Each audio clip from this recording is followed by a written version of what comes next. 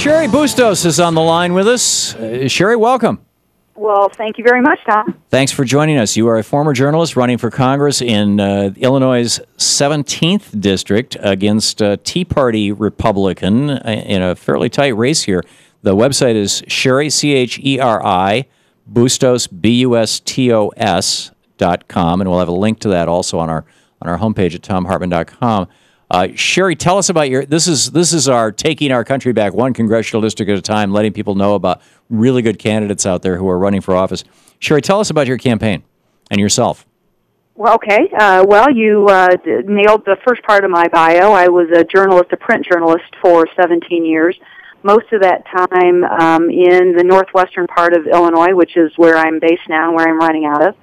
And the last 10 years of my career, I've worked in healthcare.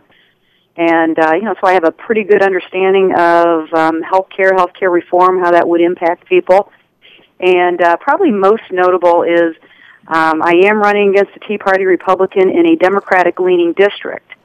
And That's good news. The front page of our newspaper talked today that this is the 8th most expensive race in the country now.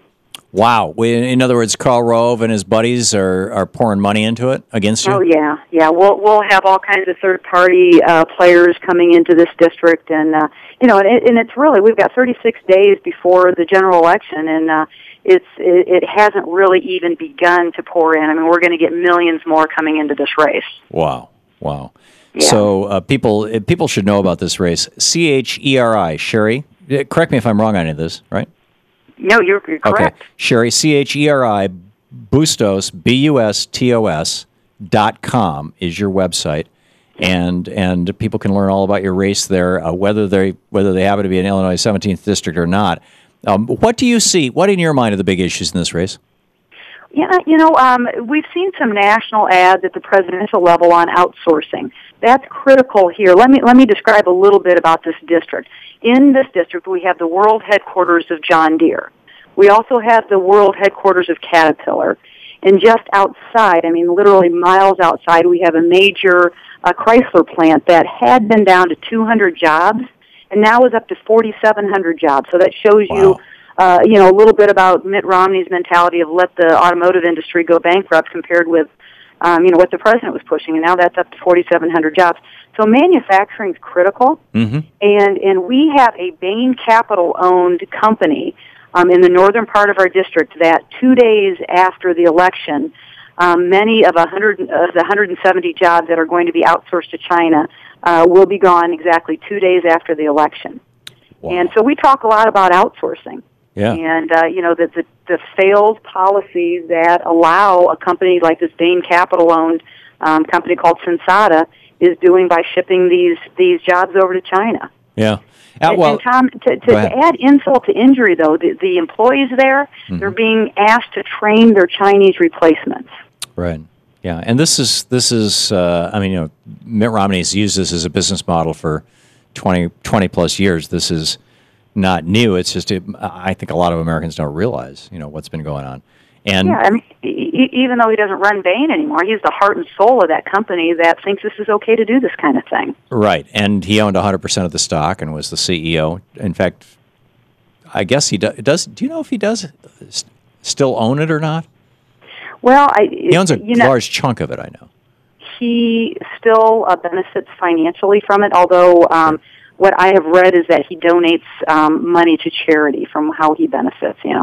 Who knows? Well, last year he it's also secret. Yeah, he made $14 million in dividends and gave $3 million to largely to the Mormon Church, but and only, by the way, took a tax deduction for about $1 million of that, presumably to keep his tax rate up. But enough about Mitt Romney. I'd like to talk about you.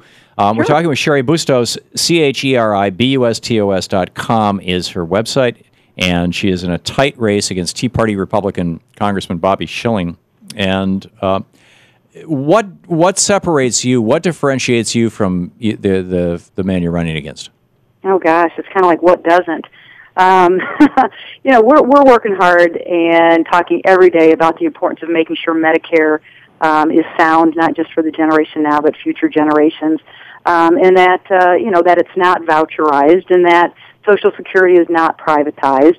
and that we change some of these trade policies that actually offer incentives for companies to outsource.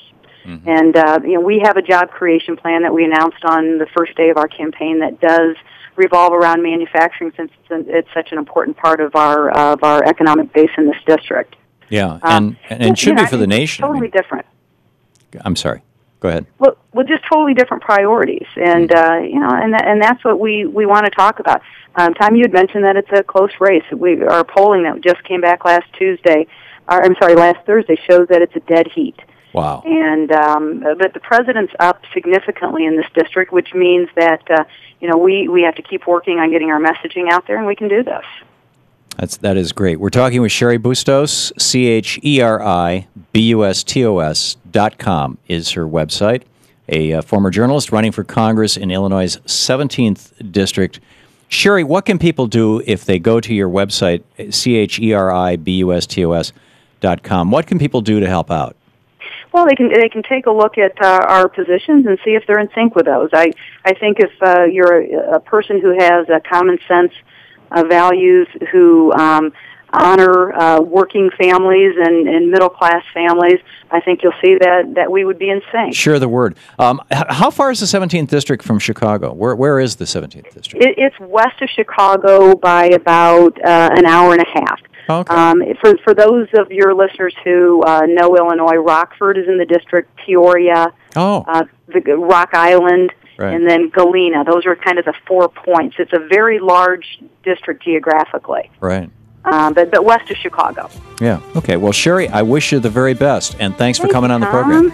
Well, yeah, thank you. I sure appreciate the opportunity. Great talking with you. Once again, it's Cheri Bustos, Cheribustos.com, her website. Check it out.